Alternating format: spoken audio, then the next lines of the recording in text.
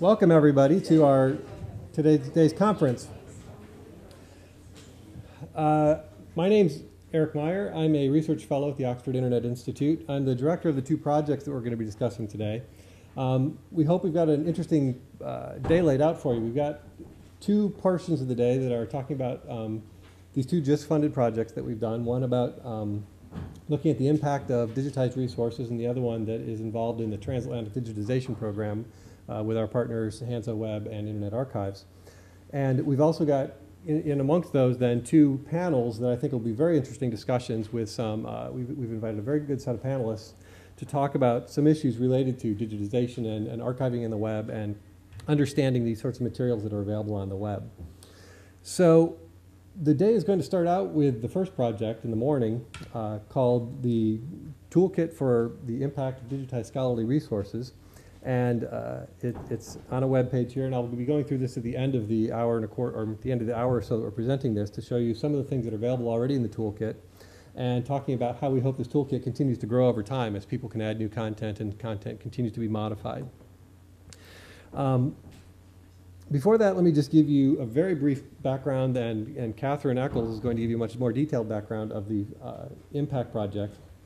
It dates back to last summer sometime when we got the grant from JISC to look at ways of understanding the impacts of phase one digitization projects that JISC had funded. And there were 5 projects that Kathryn will be describing for you. And when we put in for our proposal, we wanted to not just look at those 5 projects and just look at their impacts. We were interested in also taking a broader look at how can one in general measure impacts of these scholarly resources that are on the web, and can we put together this toolkit to help other people start to measure their impacts, because this is an issue that I think is relevant to not only to funders who are interested in whether their money is being well spent, but also of interest to those people who are putting these resources on the web. Well, how do I know if anybody's using these? And we did find out in a number of our interviews that we'll talk about later that a lot of people who are even involved in these projects say, well, we put these together, but we don't really know how people use these or not. So hopefully this will let not only these projects, but other new projects coming up start to think from the very beginning how to start measuring these sorts of impacts that they might be having on various audiences.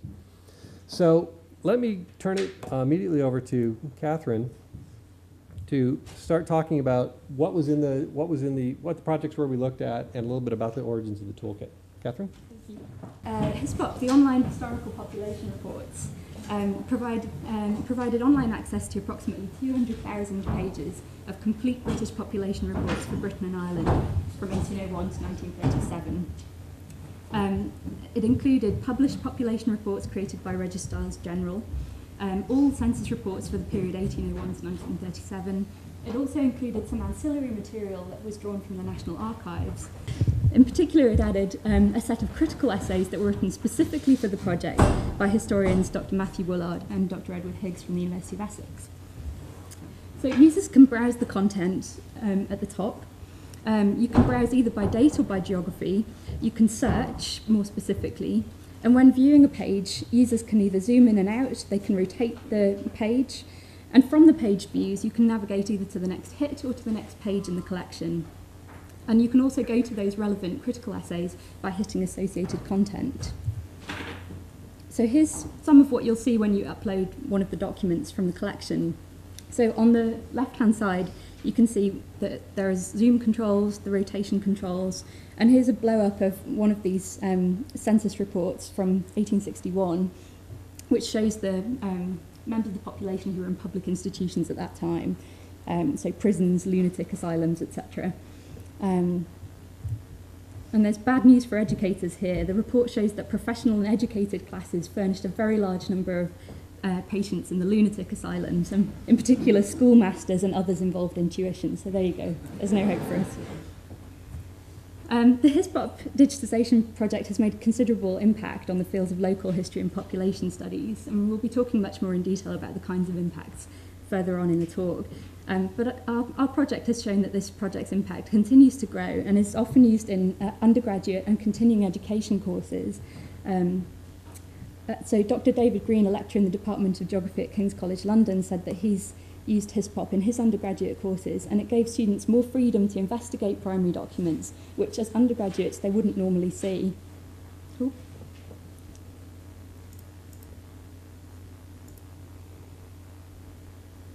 Okay.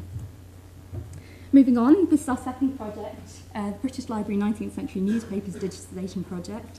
Now this project is, along with the next British Library project that we're going to be seeing, they were both in receipt of JISC 1 and JISC 2 digitisation money. So I'm going to be focusing on the phase 1 part of the project. These are growing all of the time. So the 19th Century Newspaper phase 1 project digitised over 1 million pages of content. It provides free access to the communities of higher education and further education to a virtual library of national, regional and local newspapers from 1800 to 1900.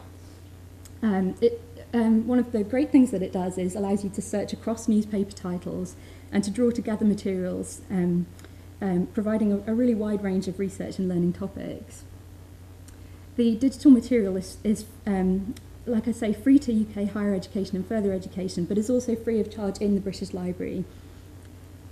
So this is the project page at the British Library. Researchers using the British Library web pages from within the library can link straight through to the resource from this page. But researchers outside the library, this page purely gives them information about the kind of content that's there. So here is the front page at Gale Cengage, the commercial partners for this project. I mean, Gale has produced some wonderful resources here. You can remember your searches, you can mark your items, you can email them to yourself.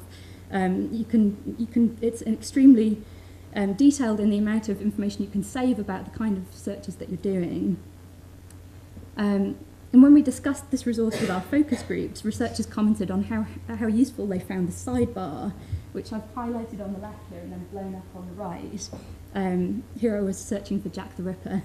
So being able to click through to these different categories of news article has been extremely helpful to help you hone in on the kinds of results that you want to look at.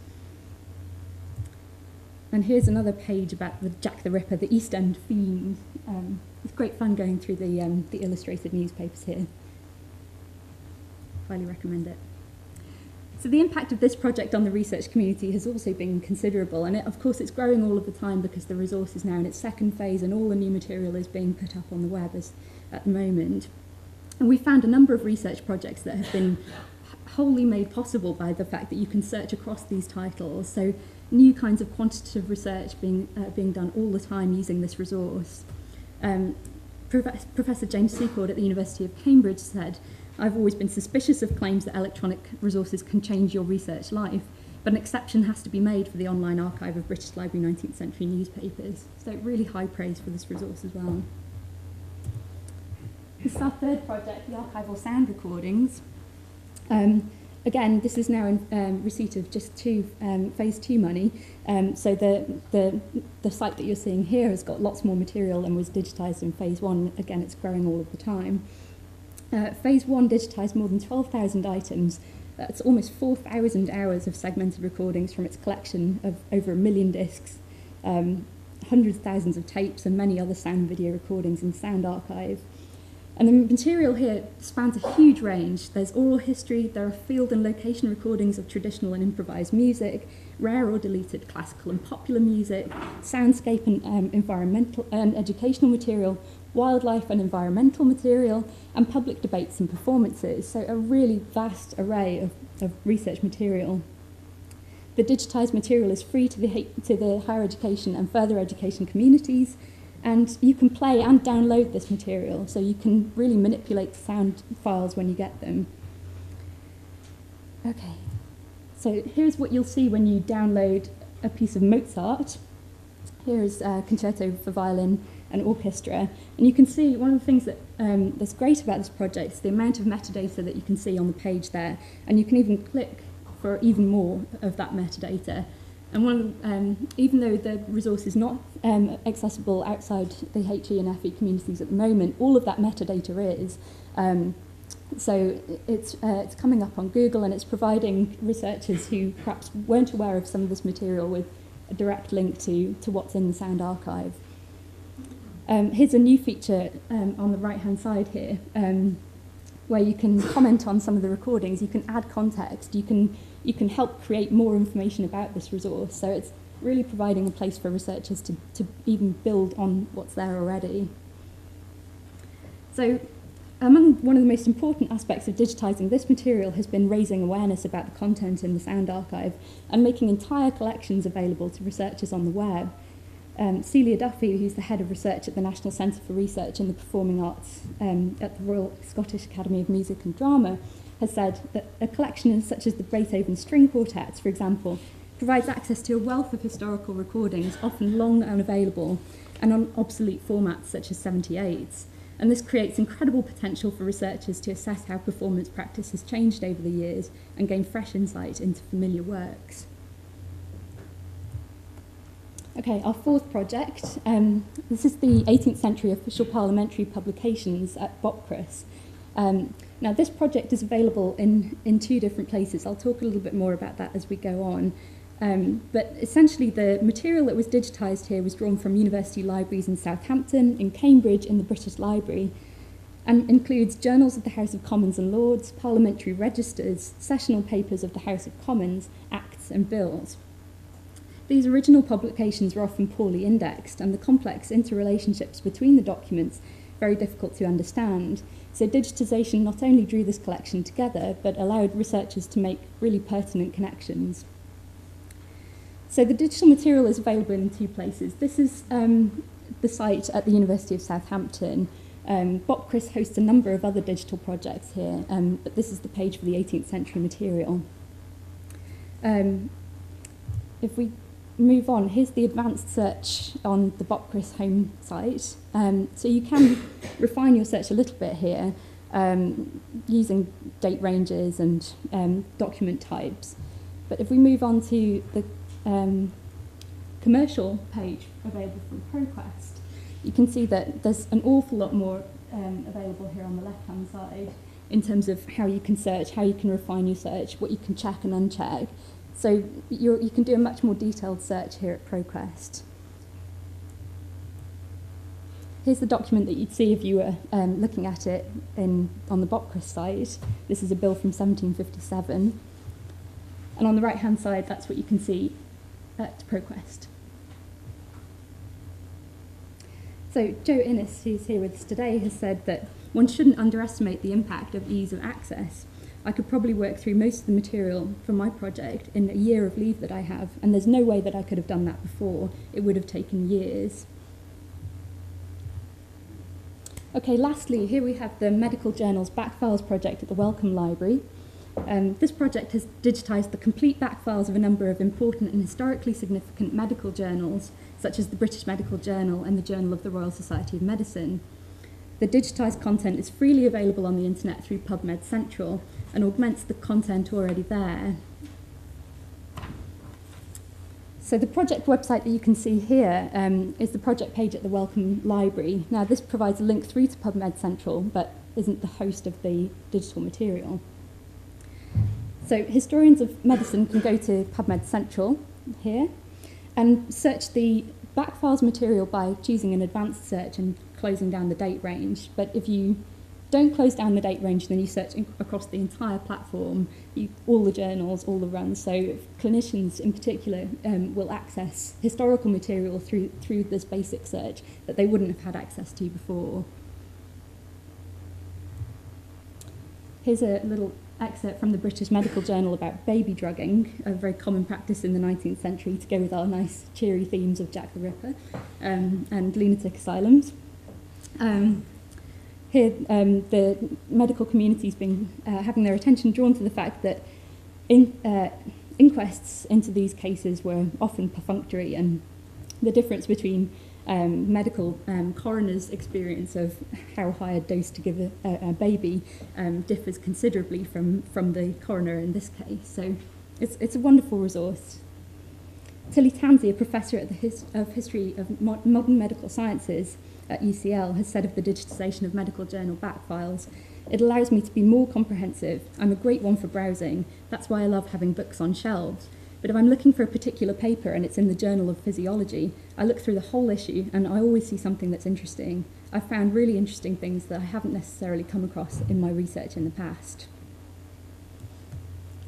And those are our 5 projects. So now we're going to spend a bit of time telling you about the methods we've used in our project and talk a bit more in detail about the impacts that we've discovered. Mm-hmm.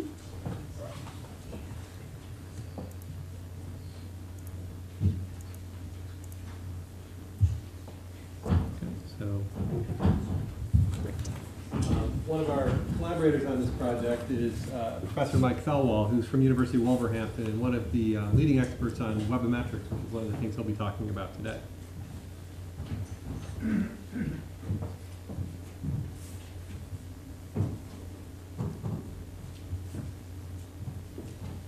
Okay. So just a quick overview of some of the quantitative methods that we've used in our project and that we've written up for our toolkit for the impact of digitised scholarly resources. We're going to talk in more detail about some of these than others, but please go to the toolkit and find out more about the ones that you want to know more about. There's plenty of information there, and please contribute if you've got something to say about them. So the methods primarily that we used in the quantitative side of the research were webmetrics, analytics, in this case Google, log file analytics, and scientometrics or bibliometrics. Okay, so I'll just say a little bit about what is webometrics. So it's probably the least well known of all the techniques that we've used in this project. So although webmetrics is a field with lots of different measurements based on gathering and analysing web data, for this project we were particularly interested in using hyperlinks in web pages pointing to the archives that we were studying. So the idea is that if you have an archive that gets a lot of users, then most of those users will just visit the archive and use it and not leave any trace elsewhere on the web of what they've done. But a proportion of those users will create their own web pages that contain a link to the archive. So for example, they might create a blog entry saying, oh, I visited this archive, it was great, and have a link to it.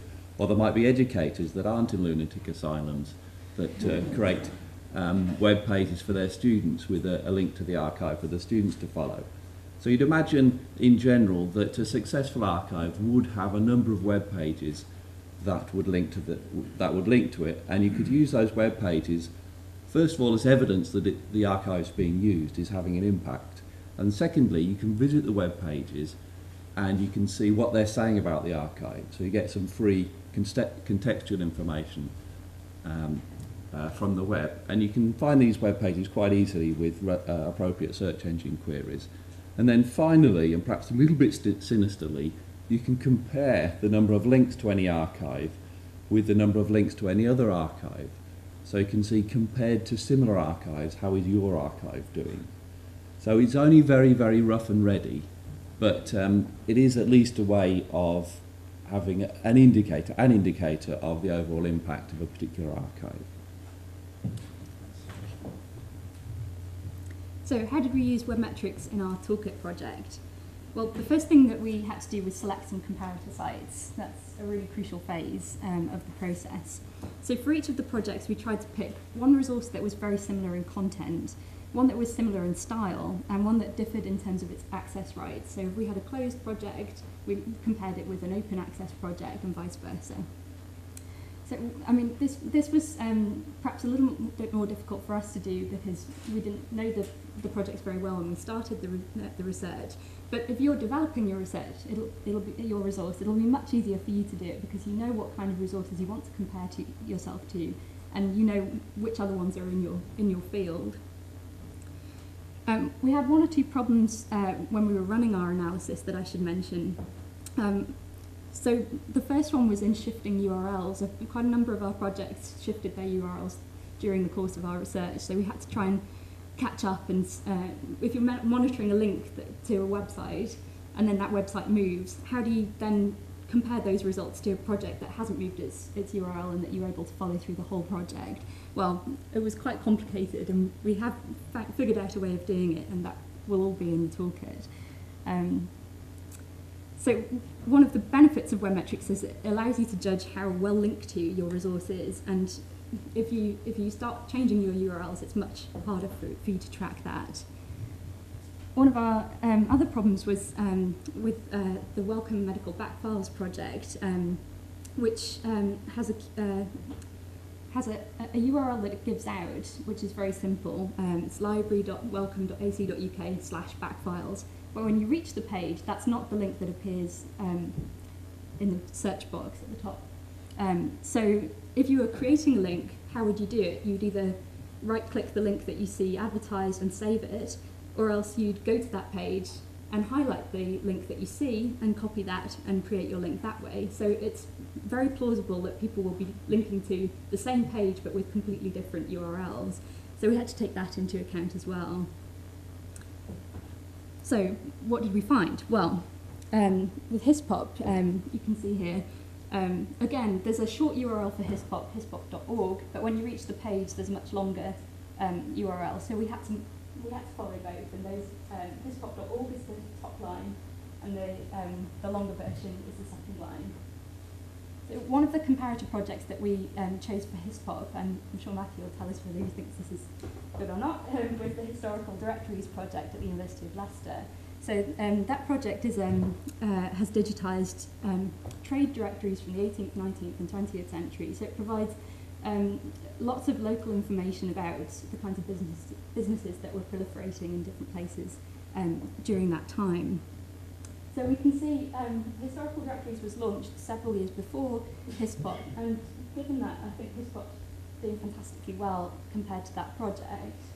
Very similar number of links. Domain's the most reliable result when you're looking at web metrics, and those figures compare extremely well. So perhaps even more interestingly, we tracked HISPOP against the National Archives census data page. One of the things we were aware of with HISPOP is that there are a lot of genealogists finding it and thinking that it could tell them something specific about their families, which of course it can't. Although it can give them fantastic information about what's going on in the local area at the time that your relatives were around. But obviously, amateur history, genealogy is one of the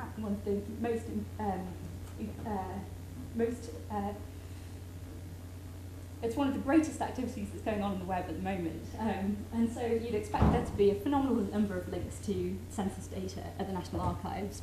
But in fact, HISPOP is doing fantastically well against this resource. It's difficult to make statements about whether that means that genealogists aren't linking, or whether they're all making links to HISPOP as well. It's the analysis is not straightforward here, but at a very basic level, it shows that HISPOP performs extremely well against a much bigger and perhaps well-known resource. Okay, some of our other results. The British Library 19th Century Newspaper page, which you saw before, and which doesn't, when you're outside the British Library, does not link to the resource itself, records a really surprisingly high number of links. So one of the things that we did was to track back and look at some of the websites that were linking to that project, and we found a lot of blogs in that list who were all making the information about the fact that that resource was out there available to all the people who connect to those blogs. So there's a rich blog community for 19th century studies that were very excited about that project.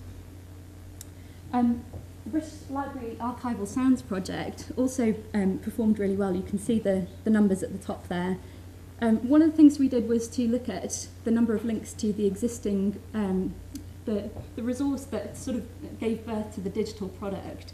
So in this case, the Sound Archive.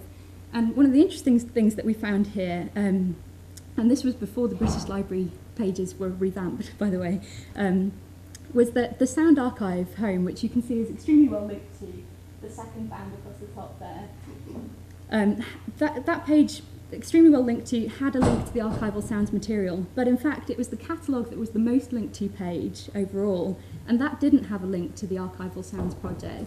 So all the people who were linked to that page, who were going directly to the Sound Archive catalogue, were missing out on finding out about the archival sounds project. So that was a sort of unexpected result from our web metrics, which could be really useful to you if you were planning where to put the information about your new digital resource, which pages on your website are the most linked to. Put that information there. Okay, the 18th century parliamentary papers recorded fewer links than to Bockris itself, but actually I found that very interesting and thought perhaps showed that they were wise to attach themselves to a really well-known resource like Bockris, because if you're going to Bockris, you're going to stop there, you're going to have a look around, you're going to see what else they've added in their digital collections. So I don't think that's anything to worry about.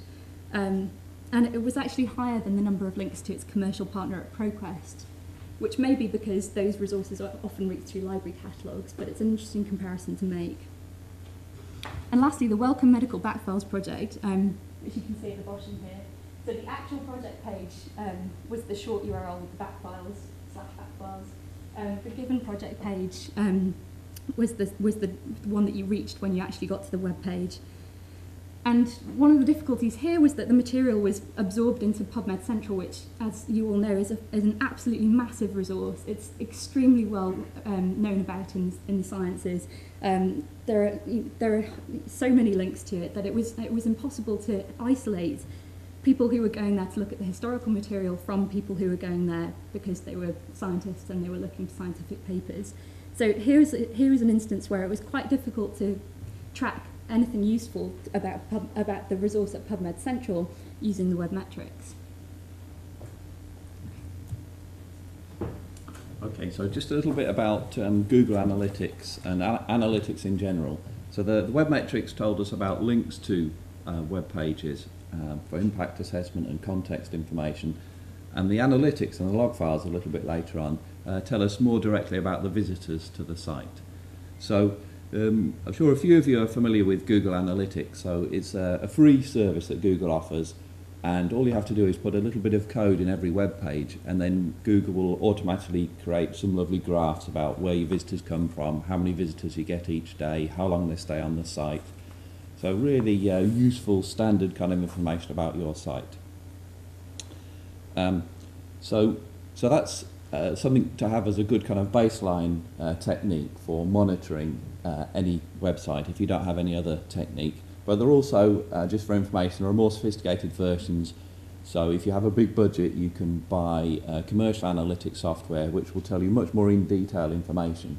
For example, you could find out what proportion of users who follow a certain sequence of pages then go and leave the site, or what proportion who follow that sequence then go on to do another search, for example. So you can kind of set up pathways through your site and see how effective users are at following them. So this software is really designed for commercial websites selling a product, but it is very good at giving very detailed information about what the users do on your site. But Google Analytics is a good free one.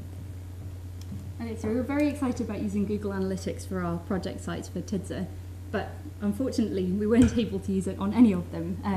There are lots of different reasons for that. Some people were a bit nervous about Google, others it just wasn't practical with the web architecture that they had. So we can't tell you anything about what Google Analytics can say about these 5 project sites, but I did think we do have a paper from a library who've used Google Analytics for exactly the kinds of things that we wanted to show for our project sites. So if I just take you through some of the findings that this paper came up with, it'll give you some idea of what you can do with Google Analytics. So in this case, this was the Rutgers Newark Law Library for the Centre of Law and Justice, and they used Google Analytics to look at the usage of their websites, to find out more about their visitor behaviours. How are they clicking through the site? Where are they going? Where are they not going? The efficiency of the website's menu system, suggestions for improving user experiences, and really they were looking to redesign the website on the basis of their findings. So Fang found that using web analytics was highly preferable than relying on open-ended surveys and log files, because analytics provided objective and multifaceted statistical data in a visual way for webmasters to better understand interaction between visitors and websites. So when you use Google Analytics, you can actually see the results mapped onto your website. You'll see the front page of your website and you'll see statistics on where people are going and where they're clicking through. So you can follow them through the website and see what proportion of visitors are going where. So with web analytics, you don't need to worry about location-based problems inherent in paper-based surveys. and or about receiving accurate information, because that you are seeing exactly what people are doing. So Fang's paper suggested that Google Analytics highlighted a number of factors that they then took under consideration as a library staff and decided how they would modify the website, what things needed to be got rid of, what things were obviously very popular, and they had fantastic results. Using Google Analytics in this way, the library increased new visitors by 21% and return visitors by almost 50%. So it really is an effective way of seeing what your visitors are doing and tailoring your website to their activities. So the web server log file analysis is very similar to the Google Analytics. It's just a different technology, really. So just a little bit about the background. So when you request a page over the web, the program that sends you that page, is the web server, typically also makes a record that you've visited that page, you've asked for that page. And it keeps a very simple log file of every visitor who's requested every page. And it records some basic things such as the time when the visit's made, the page that was requested, the IP number of the user, and any logon information that's been entered by the user. So this plain text file in theory contains everything about how the site is used.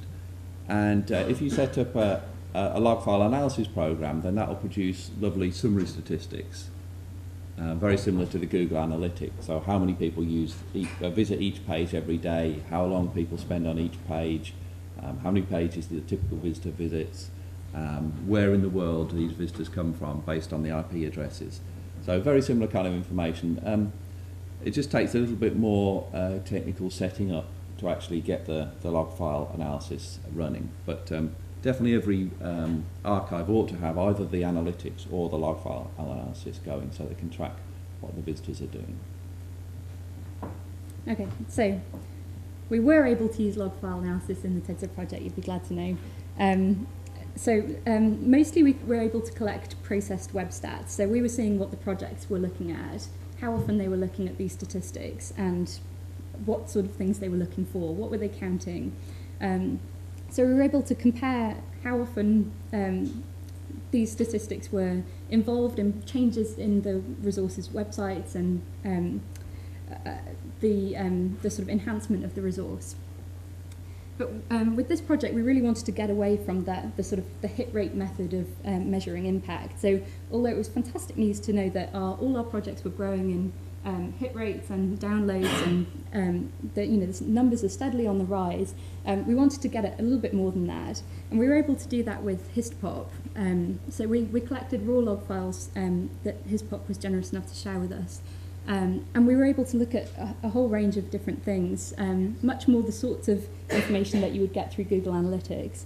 So what search terms were used to find the resource, who were the top referrer sites, who was pointing people in direction of HistPop, and how were users using it, what time of day were they there, how long did they stay, how many downloads did they complete while they were there.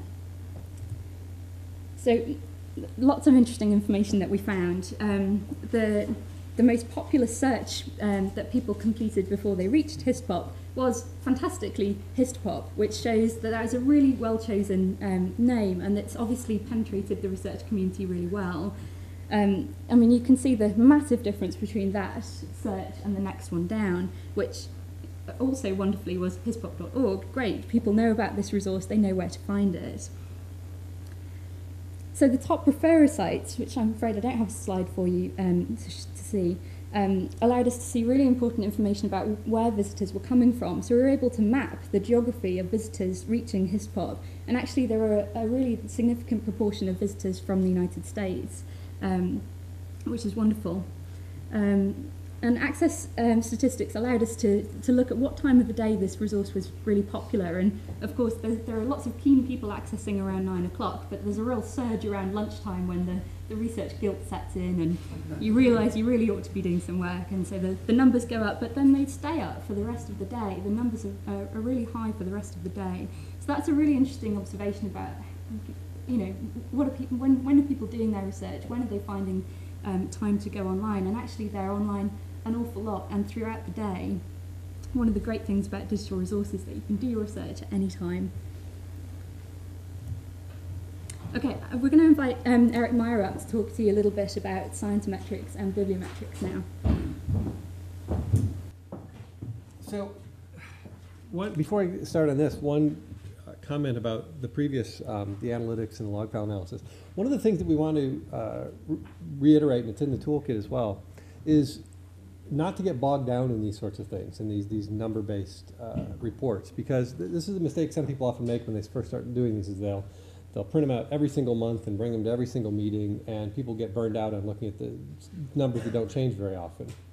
For a lot of these things, you can do them, quarterly, every 6 months, possibly after your resource is established and well operating, maybe on an annual basis, to see how things have changed from year to year. One of the things you can do with the analytics and the log files both is set ranges of dates you're looking for. So you can look for an entire 6-month period rather than just the previous month or so. So we have seen places get bogged down in seeing so many of these reports over and over and over again that they stop being meaningful. If you look at them, if you put them on your schedule, look at them regularly, however, they can stay meaningful by looking at them on a more spaced out basis. So scientometrics and bibliometrics, this is related to webometrics, and it's actually the field that webometrics grew out of. Scientometrics and bibliometrics go back decades and decades and decades to someone named Eugene Garfield, who started Thomson ISI, which many of you are familiar with, the Web of Science, Web of Knowledge resource that's on the internet.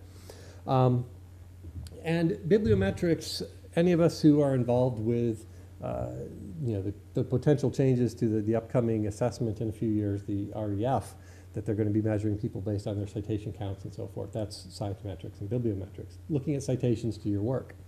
Now, one of the tricks with trying to do scientometrics or bibliometrics on collections like this is people's citation habits regarding electronic resources are incredibly variable. We found time and time again in the interviews that we'll mention in a few minutes that people's habits, particularly in the history fields, of citing a digital resource is to cite the paper resource and never mention that they've used the digital resource at all. So if you then try and find evidence in citations of uses of that resource, the electronic uses completely disappear in the evidence because all you can find is paper citations, and you don't really know, did they actually go cite the paper or did they not? You can possibly see if there's big upticks in people citing the paper resources. After you've put the digital ones online, you have some suspicion that you might be influencing those citations. But you can't tell for sure unless they've included possibly a URL. One of the things that we are encouraging sites to do is to have a suggested bibliographic citation form for your materials, either on your home page or on a help page, or even possibly, if you can embed it with your database onto individual items on the web. If you use this, here's a copy and paste citation you can use to cite this resource. We think that's very good practice, and you can either do that by including a URL to your site in that suggested bibliographic citation, but you can, if you suspect that your users are going to delete that out because there is an underlying suspicion still, particularly among historians, of digital things and things on the web. We found that time and time again in interviews that even students would say, well, I don't put those on because I don't think my teachers will think I did real research if I include a URL in there somehow. It's a changing attitude, but it is still very much there. You can also include things such as document IDs that have a very clear format that are searchable, that are unique to your resource. So if you include this and a document ID in brackets that to you identifies that it came from your digital collection, then when you look in things like Thomson ISI, you're going to be able to search for any references that include that unique identifying part of a string that has digital document numbers after it, and have a much better chance of finding your resource in citations. Now, the three most common tools that people use for scientometrics and bibliometrics are Google Scholar, Scopus, and the ISI Web of Knowledge, Web of Science. The Web of Science is the oldest one of these. It's been used for a long time for these sorts of things. Scopus was developed in 2004. Google Scholar, most of us are familiar with, has been developed in the last few years. Now, Google Scholar is probably the most accessible of these, but it's the most difficult to use in terms of large-scale bibliometric analysis if you have lots of citations, because you can't download the data as easily as you can from Scopus or Thomson ISI. Now, for these particular projects, we're talking about a very limited time scale. And as any of us in academia know, citations don't appear immediately. They have to percolate their way through the publication process. You know, people will use a resource, they'll write a paper, it'll be submitted to journals, it'll eventually find its way into publication. So the numbers for articles citing these resources are quite low at this point. But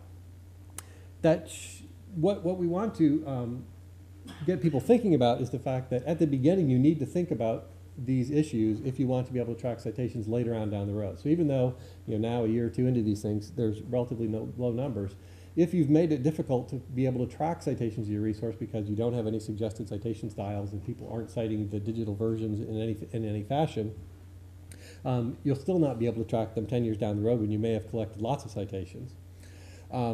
So this is something that we would like to reiterate to the projects. So that's just a brief bit about scientometrics. Now let's switch directly on to qualitative materials. The toolkit that we developed used both the quantitative measures that you've been hearing about and also more qualitative measures, and then also a survey that we'll talk about in a minute.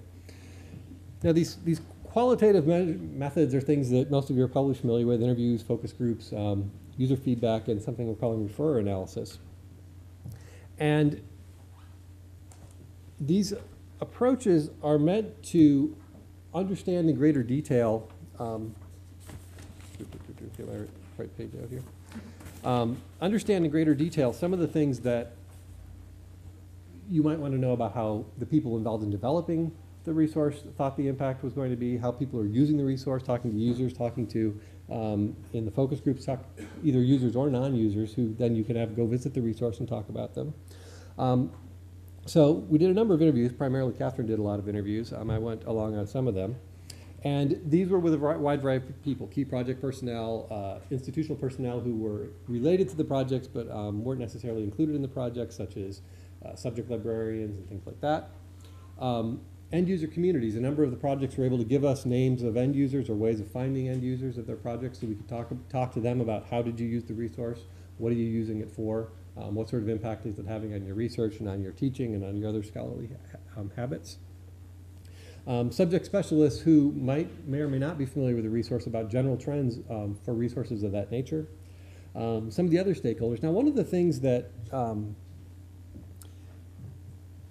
a lot of people forget when they do stakeholder interviews of this sort, and I've always harping away at students to do, is to try and find when something goes from paper to digital, a lot changes in the world. I've done a lot of research on this. You know, people's work practices change, the way they interact with people change, but also people who were formerly involved in the production of knowledge and the production of accessing knowledge can sometimes be excluded from the new process, the digital processes. And it's important to try and find some of those people who may have been excluded. So if certain types of librarians that were responsible for the paper collections are no longer involved in the digital collections, it can be helpful to talk to them about who their users, who they thought their users were, and then you can try and follow up on whether the users that are using these digital resources are being served by these same resources, or if some have been left behind. And you can also talk to them if you can find them.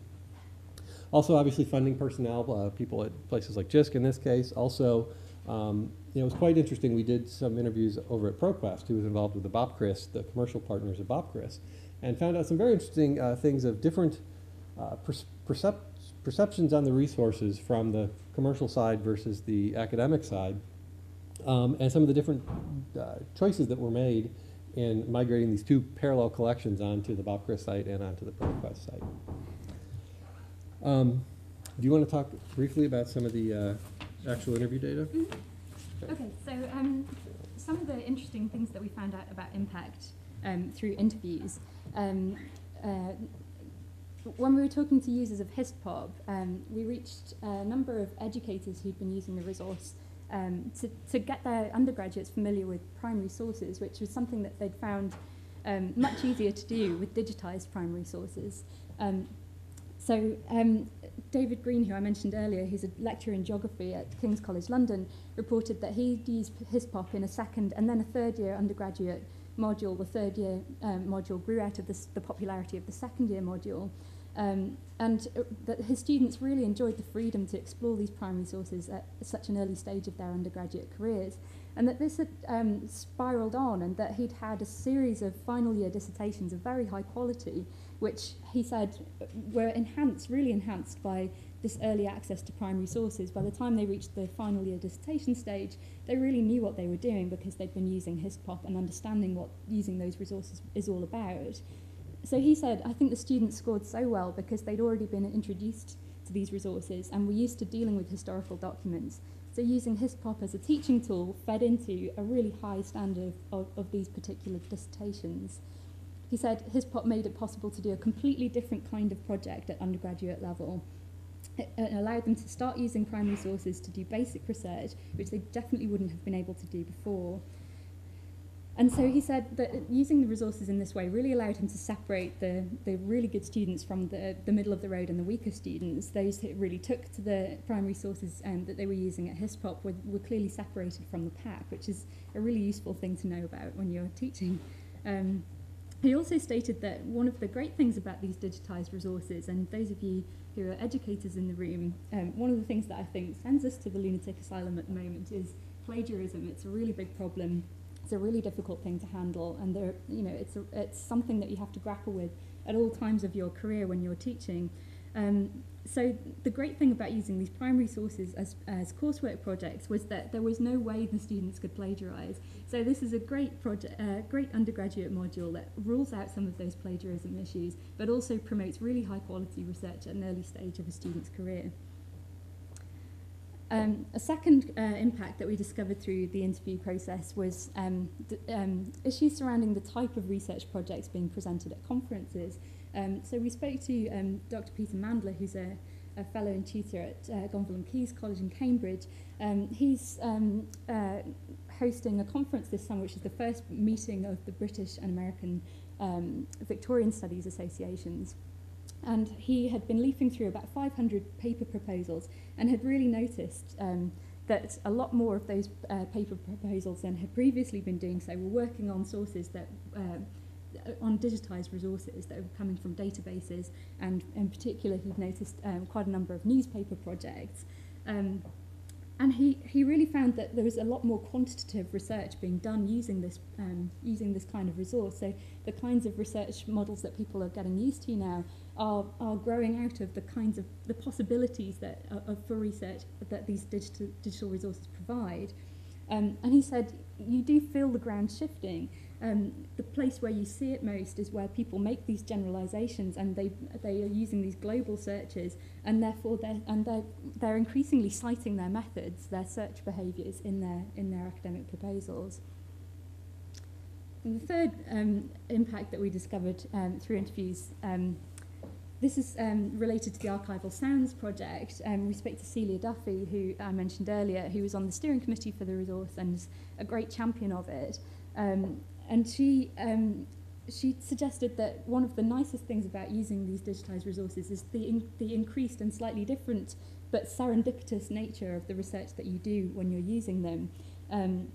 She said that what she'd found most enjoyable was the serendipitous nature of the resource. I didn't have a clue about some of these African music recordings, she said, and I found some really wonderful stuff, a whole series of radio programmes I didn't know existed, a whole genre of music, jazz in this case from Soweto, that she didn't know had existed. And it was a great moment in her research. It took her into a completely different area, and she said dipping in and out of these things, that's just impossible when you're using the sound archive. When you use the sound archive, you need to know exactly what you're looking for so that somebody can go and get it for you. But when you're discovering things on the web, you can just dip in and out, find out what's there, perhaps experience a whole different kind of music and take your research in a whole new direction.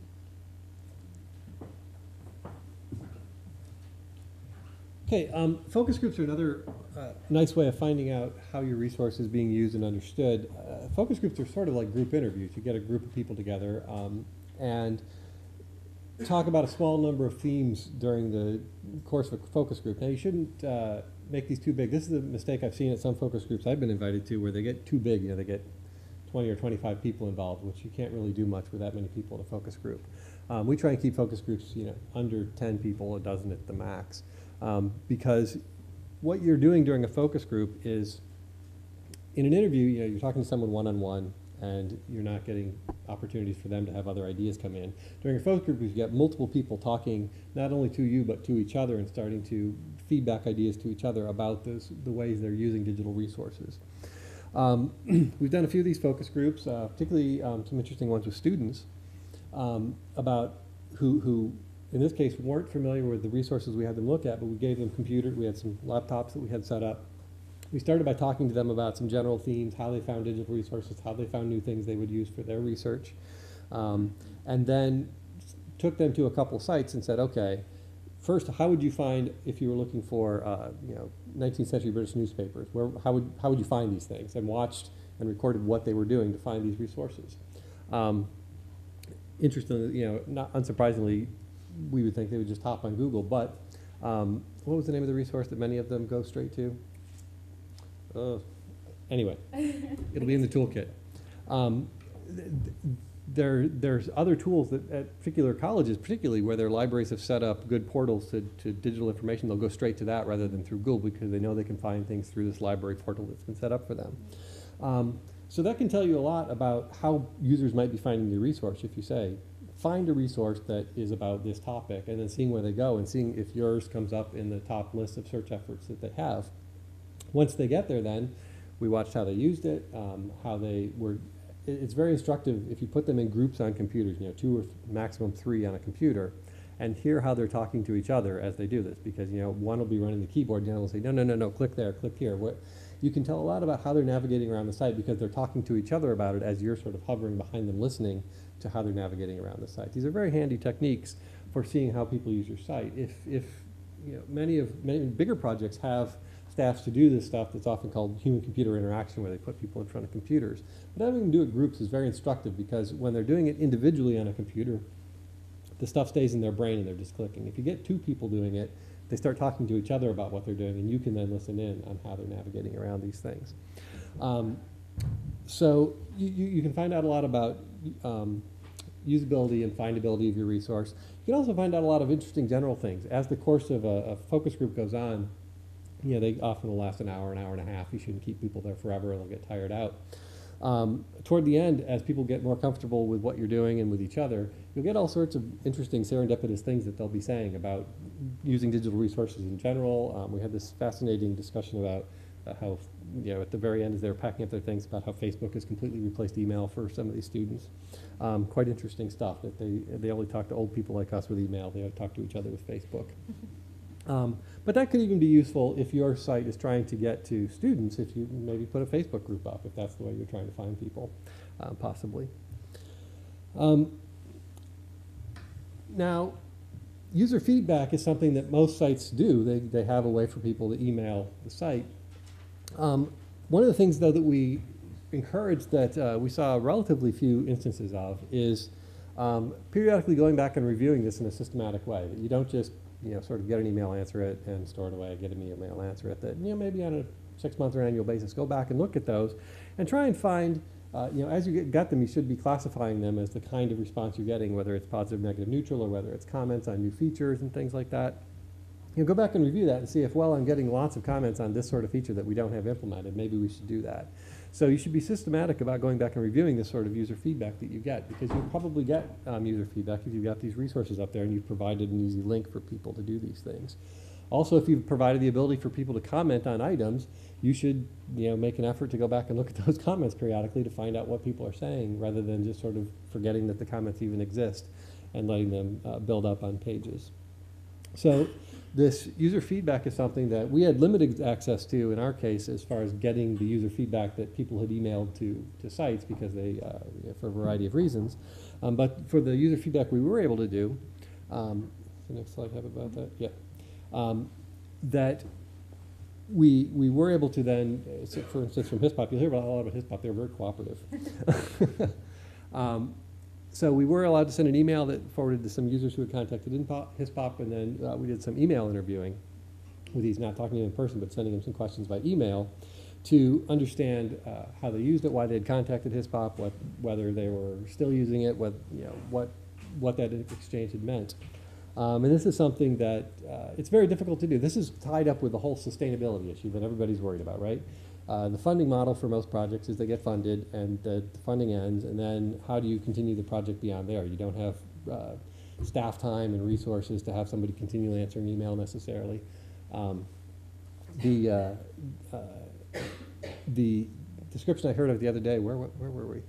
Somebody described it as the Bernie Madoff model of financing digitization projects, that essentially we're having future projects support the sustainability of previous projects by having staff keep staying around by future funding. This is how Bernie Madoff made his money, right? He had the future investors pay off the past investors by keeping them happy. And to a certain extent, we rely on that, right? We rely on continuing funding for other projects to keep staff around who will keep the previous projects going along if we don't have sustainability. And this is something I know that funders such as JISC are well aware of, the sustainability issue. But it's an ongoing challenge if you want to keep these sites living and breathing over time and not just become abandoned. You'll see this afternoon when we talk about our work with the Internet Archive, partly what the Internet Archive is doing is archiving these sites away so that when they do get abandoned, they do still exist someplace, even if they've been shut off. Now, refer analysis is similar to webmetrics, but it's more focused. And this is trying to look at particularly educational and library resources that are referring to websites. One of the things we've heard time and time again from people who teach is that one of the ways that students find resources is through reading lists. And so we did a bit of work trying to find reading lists and library links to these resources. So how are students finding these digital collections? Now, one of the challenges of trying to find reading lists is so many of them are locked away behind Moodle and other courseware pages. But sometimes you can find the link that came from a Moodle site in the link analysis, but you can't actually access the site because it's behind a password. But if you know that it was there, it came from a courseware site, you have some suspicion at least that it was courseware that was linking to your site, which will tell you about how much your resource is being used in the educational community. And if that's a group of stakeholders that you've identified as important, you should try and enhance that wherever possible. So we're running out of time, so I want to go straight into the survey that we've done, which will be the last thing we present before we take some questions and then take a break. Now, this is a survey that we all did. Christine Madsen here in the front was particularly responsible for helping us field this. And I'll just briefly go through this. This is a survey that surveying your users is something that's important, and there's different ways of doing this. You can have little requests on your web page. You can have little pop-ups that people get annoyed by. You can send out, if you've got lists of users, if people have to register on your site, you can send them an email survey. And on the toolkit, we've got a number of suggested survey tools that are available to you. We did a survey that we're trying to understand all 5 of these studies, and so it was not sent as a targeted survey, but it was sent out to a number of email lists that historians and people in the humanities read. We got about 714 respond to the link, and whenever you do a survey, a certain number of people will get to the first page and say, oh, this isn't for me, and leave. So we had 550, about 77% of those people who arrived, complete the survey. And it took people about 17 and a half minutes to fill it out. It's important when you do a survey to tell people on the front page about how long they can expect to do it so you don't get a lot of dropout in the course of the survey. And luckily, we told people it would take about 20 minutes to complete the survey, and it was about right. 83% completed it in under 20 minutes.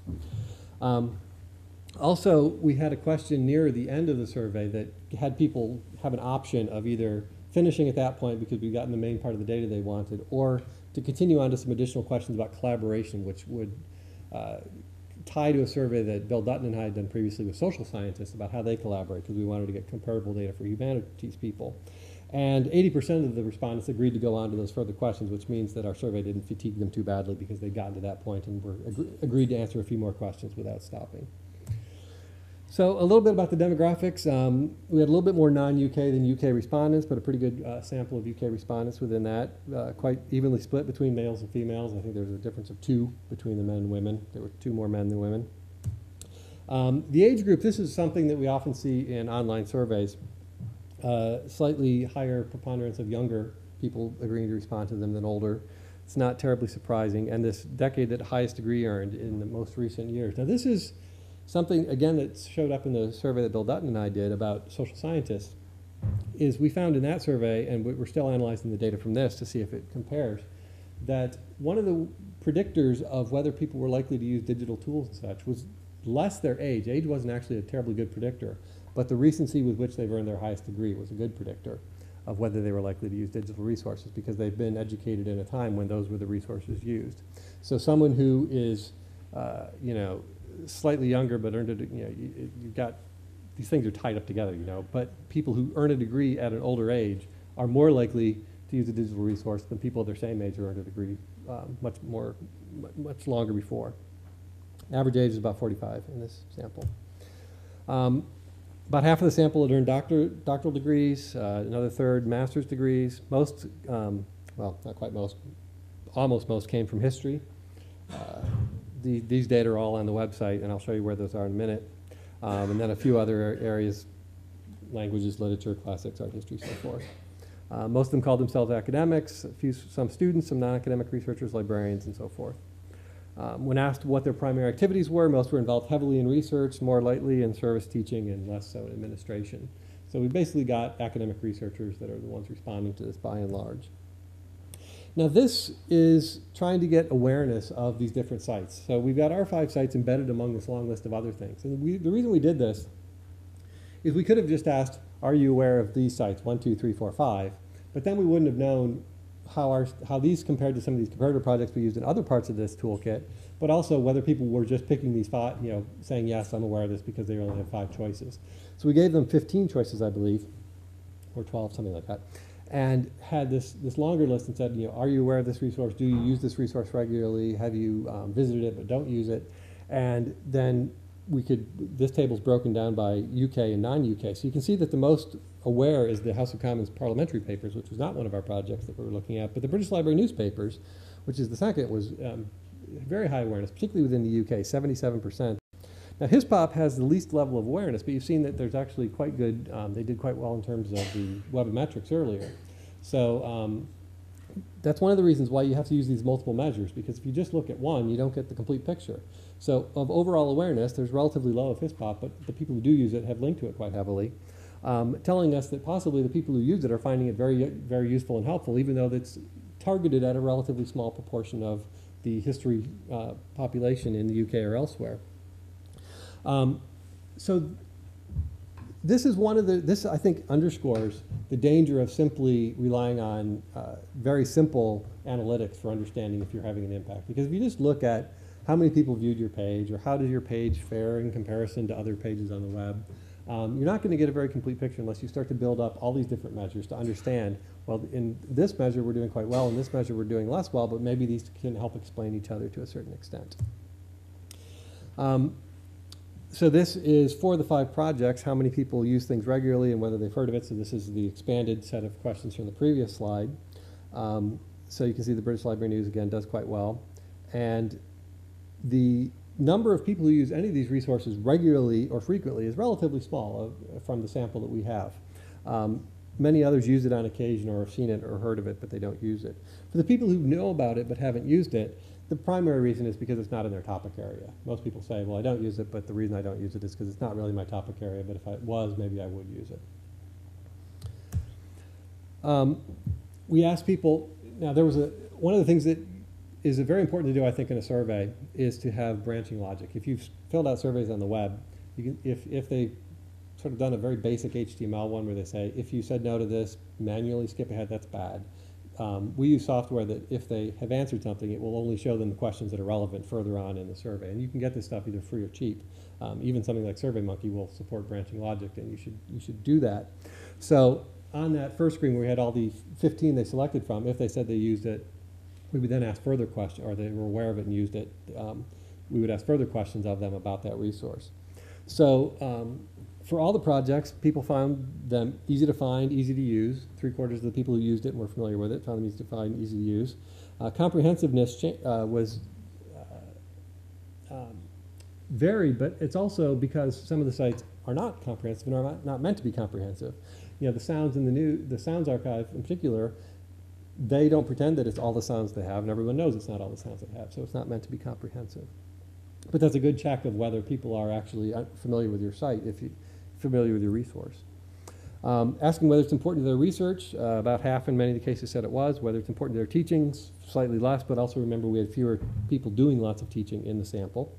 Now, important to the field and would recommend was very high for all these resources, that people thought it was important to their field even if they weren't using it heavily themselves. And they would definitely recommend most of these resources to students and to others because they thought that they were valuable digital resources. Now this was, I mentioned earlier about citation patterns. We asked people whether they'd published a piece based on their work with this collection, and a certain number did. And the actual numbers for that are available on the website. And if so, how did you cite the collection? So you can see HistPop, most people cited the original and the URL, partly because I think it's got such an easy, short URL. For others, people were mainly citing the original versions.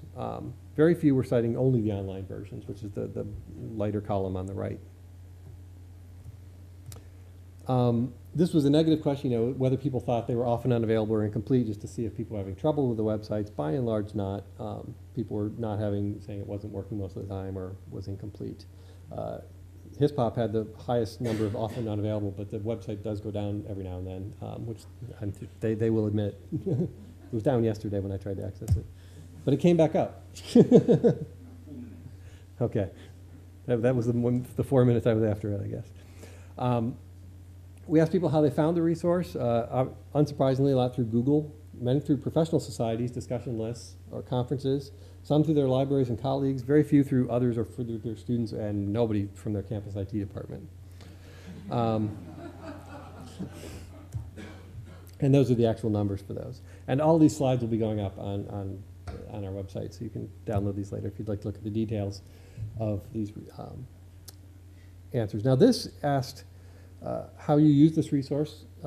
Most used it as an online reference source. Some used it for personal interest. Some downloaded it to use offline. Some used it for teaching. Then you can see it. Very few people are using it to remix, reuse, or edit into new uses, and then a few others. Relatively few for computational analysis as well. And those are the data for that previous slide. Now this was asking how people generally use digitized resources, not these 5 particular resources, but resources in general. Again, it's a very similar pattern as how they use those 5 resources, mostly as an online reference source, so they'll be able to access the stuff, refer to it online, and use it for their research. Some will download it to use offline. Some will find materials to consult in person. Now this downloading to use offline, a lot of people seem to want to do this, and they do this as a regular part of their behavior, sometimes or often. This is something to keep in mind when you're designing your resource, whether you allow people to do this. Some sources will let people download the materials to use offline, some won't. Some will only let you use it in particular facilities. And then finally, a couple slides on how people access media. Most people are finding things both in print and online. When we ask their most frequently used technologies, unsurprisingly everybody uses email, but also a lot of people still use, they use online databases, library catalogs quite heavily in the sample, probably more so than in some other fields. 96% use library catalogs quite frequently.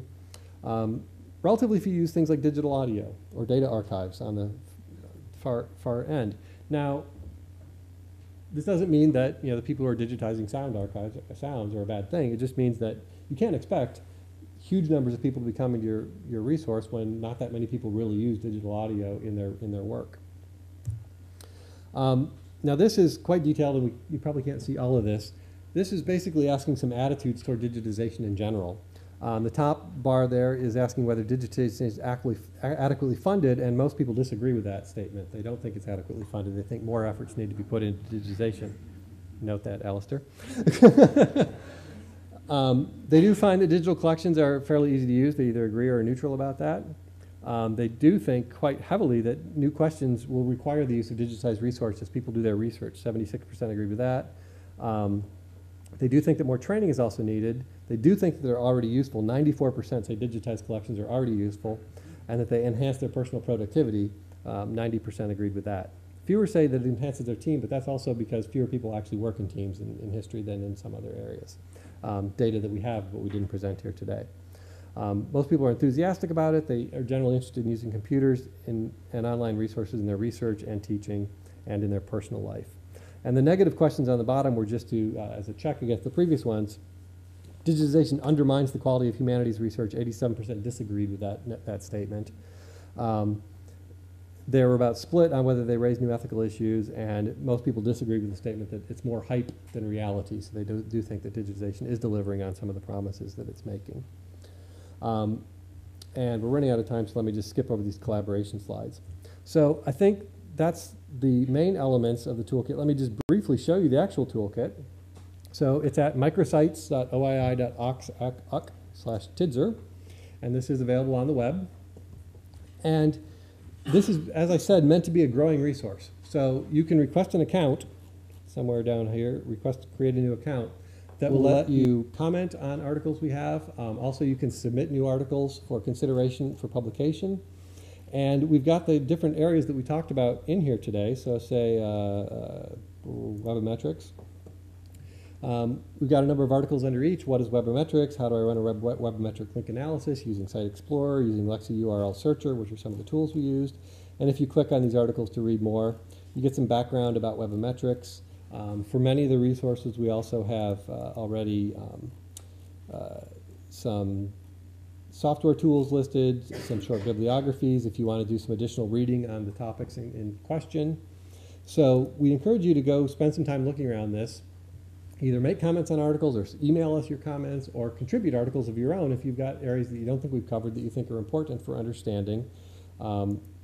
Essentially, all the things we've been talking about today are up here in a variety of articles that talk about what it is, how do you use it, what are some of the software tools you could do, what are some other readings you could follow up if you want to do more of these things. And for some of them, we already have the portions of our final report that's going to JISC that detail the results for these 5 projects. We'll be putting all those up over the next few weeks as we get those finished up. This is actually, today's the release of the toolkit, but it's also a bit of a data collection day for us. In the panel that's coming up next, we're hoping to hear more about how people are using these digitized resources and the kind of impacts it's having before we write our final report, which is due in a couple of weeks to JISC.